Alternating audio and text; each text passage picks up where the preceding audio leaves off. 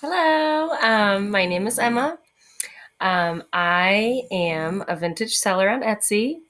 My shop name is Doris Lorraine Vintage. It's named after my grandmother. I just want to say if you're hearing any weird snoring noises, it's my French bulldog Fudge. He's sitting down here. You can't really see him. So I'm starting this channel a little bit as a motivator to myself. But also there's not a ton of stuff out there about selling vintage on Etsy. And I don't know. I've been looking for something where I can watch someone or listen to someone on a podcast or whatever the case may be, where they've turned it into a full-time gig, and I can't really find it. There is one guy on YouTube that I follow that has turned it into a full-time gig, but I don't know. I just want more, and I figured, well, if nobody else is doing it, maybe I can do it.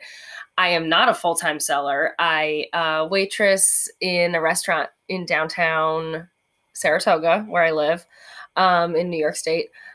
But I want to turn this into a full-time situation eventually. My plan is kind of to retire from waitressing by the time I'm 35. Oh, bye, Fudge. I am 26 right now. So I have 9 years. That's a lot of years. Hopefully I can do it before then. I don't really still want to be, schlepping food around and slinging beers when I'm 35, but I'll do it, So for my channel, I figured I may as well start from the beginning when I'm not full-time. I don't know everything. I'm not, totally established. But I figure maybe that's the best way to do it, to document things as I go along and just figure things out with all of you. So for today, I guess I should tell you about my store. So I started selling vintage things maybe a year and a half, 2 years ago, but like really, really, really, I wouldn't even say part-time. It was like, I'm just figuring it out. I don't even know how to do a listing, like really, really slow. And I was a stay-at-home mom at the time, so I wanted to kind of give myself a hobby and like a little bit of a, thing that kept me motivated every day, because changing diapers is not always the most inspiring thing. But then I went back to work. I worked in a bank, and that was horrible. And so I stopped for that like 5 months that I worked there. I just like completely stopped. I don't even think I made a sale for that whole 5 months because I wasn't even on Etsy. Sorry, I'm drinking my cranberry seltzer. And then I hated that job. I got out of it. I went back to waitressing, which is what I used to do when I was younger and what I'm really good at. So it's been about 2 years, but it's, on and off, just as, I have time in my life, whatever, with a 4-year-old running around. But now that I'm waitressing, I have like 1 to 2 days off a week where our son Max, is in school. So I have like a free, like 5 to 6 hours to do whatever I want, which is crazy. So I've really gotten back into it. I am like slowly plugging away at my listings. I follow shops that have, thousands of listings in their store, and I am only at 92. So, I don't have a million, but I'm getting there, and I'm doing, at least 3 every day. And if I just keep doing it, it'll happen. So, Fudge is back on the bed. Don't knock my table over, Fudge. Come here. If you want to come here, then come here. Fudgy. Come here. Come here.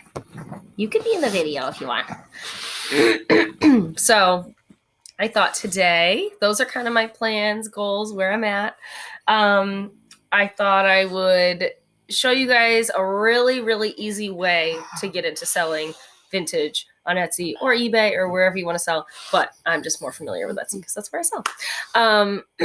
So something that drives my husband absolutely insane and something that I love is coffee cups. I cannot stop freaking buying coffee cups. I love them. I love them. They're easy. They're cheap. I mean, they are just addicting. They're totally addicting. But they really are a super easy way to start on Etsy, start in a vintage category without needing, a huge knowledge base or anything like that. You can just look and go find some, a cool coffee cup. I mean, I don't ever spend more than $1 on a coffee cup, and normally I spend 50 cents. It's literally pocket change. You see that Fudgy is a Frenchie with ears down. This is what he'd look like normally, but we let his ears stay down.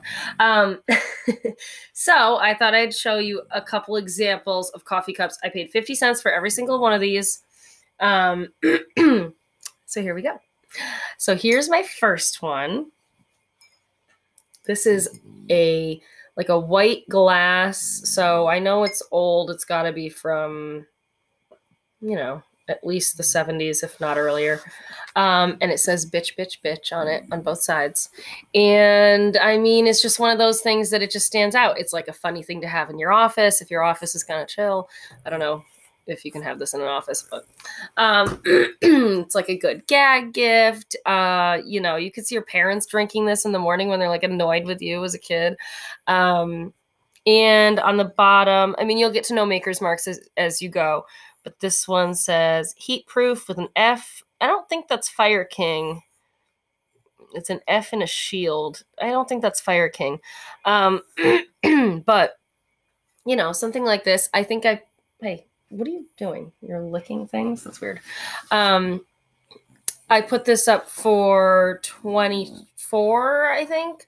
And I bought it for 50 cents. So that's pretty easy. They're easy to list. They're quick to list. They're easy to weigh. They're easy to ship, easy to find. I mean, a coffee cup is the best way to get into vintage if you're just starting and you don't know anything and you want to try it.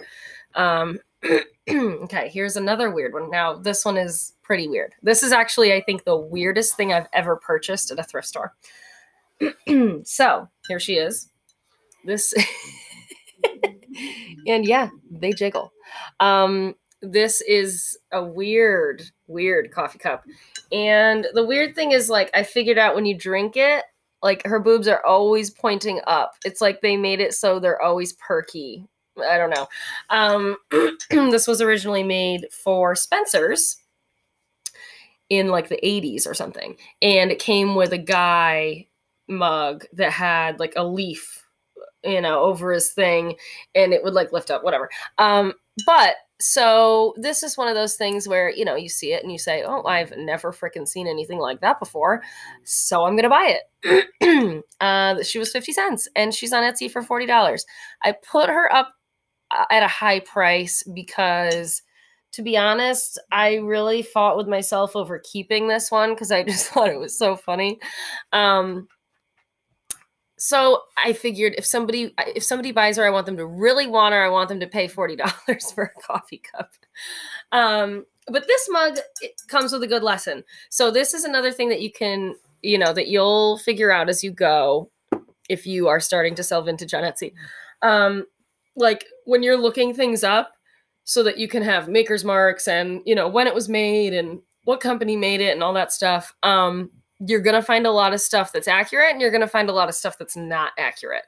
And I looked this mug up and in 3 different places, 3 different sites, 3 different sellers, I bet one of them posted it and the other ones just copied that one. So they all had misinformation.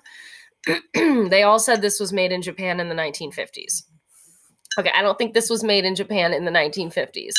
I posted it on Facebook, and it just because I thought it was funny and interesting, and I said, "Oh my God, look at this crazy titty mug I bought," or whatever.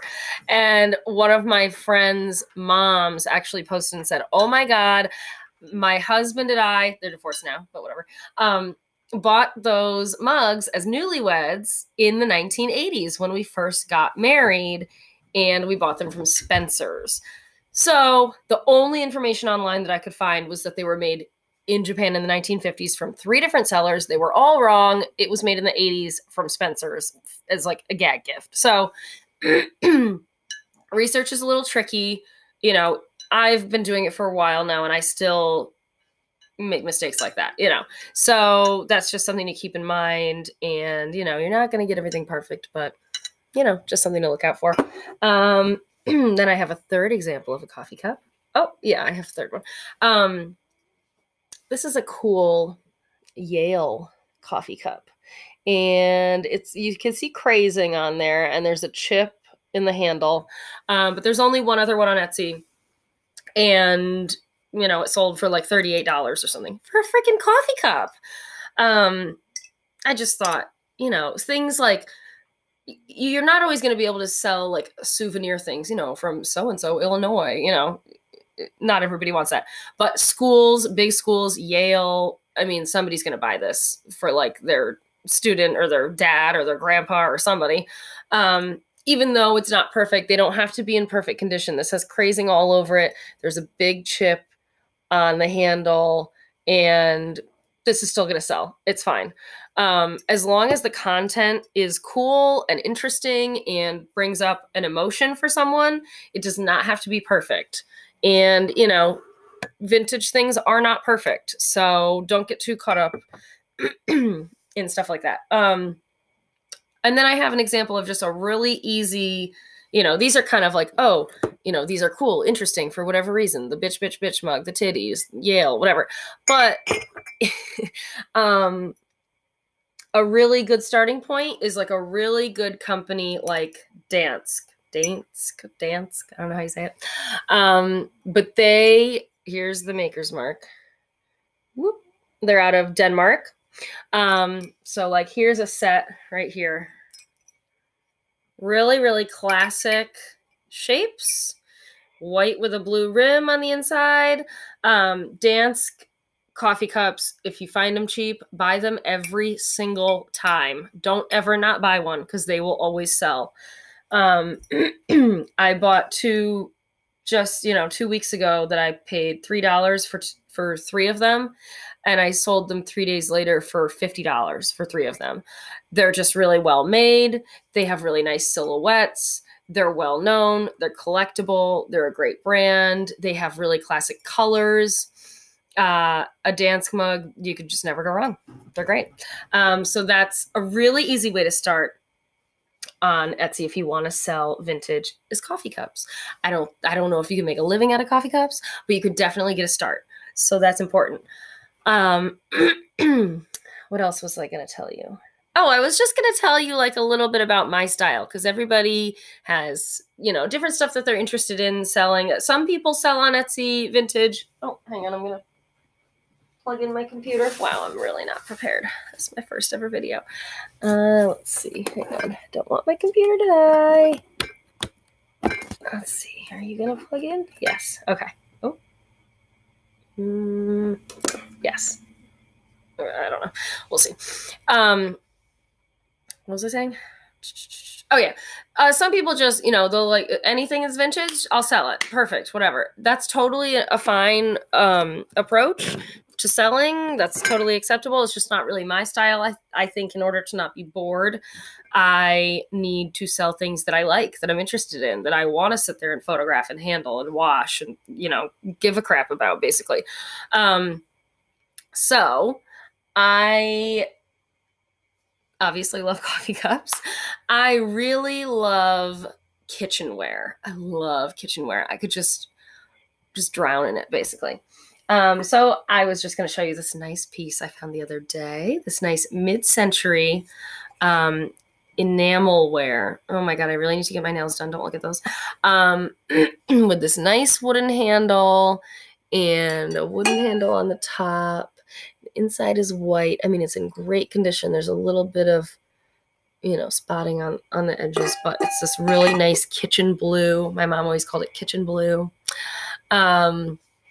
Just gorgeous mid-century piece. I bought it for $4.50 and it's on Etsy right now for, I believe, $48. Mid-century is so popular right now. And I mean, it's always been popular with me. I just love it. I love the shapes. I love the style. I love the colors. I love the sensibility. So that's an area that I really, really enjoy. Another category that I love that I don't know what else to name it is things in the shape of other things. Like, like things for your kitchen that are shaped like animals. I can't get enough of them. Here's a great example. I don't know why, but like a year ago, I don't even really like ducks. I mean, I like ducks. They're fine, but I'm not like obsessed with ducks or anything. But I started collecting duck kitchen things. I don't know why. I just couldn't stop finding things that were shaped like ducks, and I just like them. I don't know. So this one isn't even listed. I'm just keeping this one, and my husband doesn't know it. Love a casserole shaped like a duck. I mean, it's just fun. Whatever. But things that are shaped like other things. Kitchen items that are shaped like animals. People love them. They're cute. They're just irresistible. I don't know why you want them. I don't know if anyone knows why they want them, but they're just fun. They're cute. Ah! And then here is my most prized possession. This is also not listed on Etsy, but my husband knows I'm never going to sell this. This is staying in our house forever. This is a bread.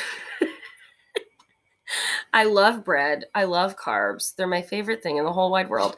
And this is a ceramic thingy that you actually bake bread in. It came with a recipe to bake bread in the bread. So you open up this bread and there's bread inside. And the best part is that the handle is made out of pats of butter. I mean, that is the freaking coolest thing. This is the type of stuff that, where the hell are you going to find this anymore? They just don't make stuff like this anymore. They don't have a sense of humor. So yeah, things shaped like other things. It's like my specialty. I love things shaped like other things. So that's just a little bit about me. Feels like a weird intro, but whatever. So I'll probably do a video once a week or so. I'll do like haul videos when I go out and buy stuff. I'll tell you how much I pay for things. I'll tell you, how much they sell for. And hopefully it won't take me 9 whole years to go full time. I don't think it will. But yeah, we'll just do this thing together and make it happen. So thanks for watching.